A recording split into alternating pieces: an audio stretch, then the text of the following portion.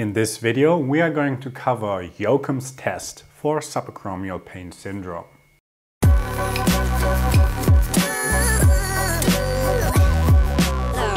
Get our very own assessment ebook and mobile app. Links are in the video description. Hi and welcome back to Physiotutors. The Yocum test is an active maneuver and aims to provoke the structures within the subacromial space.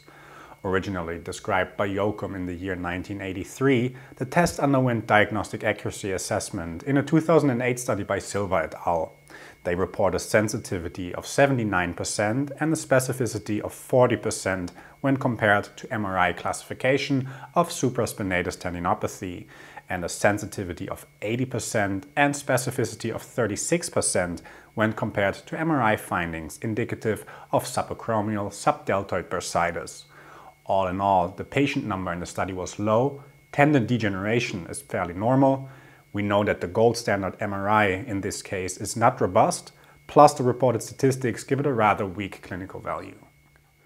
To conduct the test, the patient is in sitting or standing position. Ask the patient to place the hand of the affected arm on top of the contralateral shoulder. Then the patient is asked to raise the elbow without moving the shoulder. The test is positive if the patient's familiar pain is reproduced.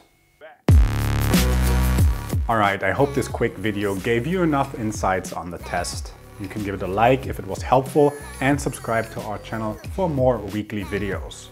Check out our assessment ebook or mobile app in the video description. And as always, this was Andreas for Physiotutors. Thank you very much for watching. Bye.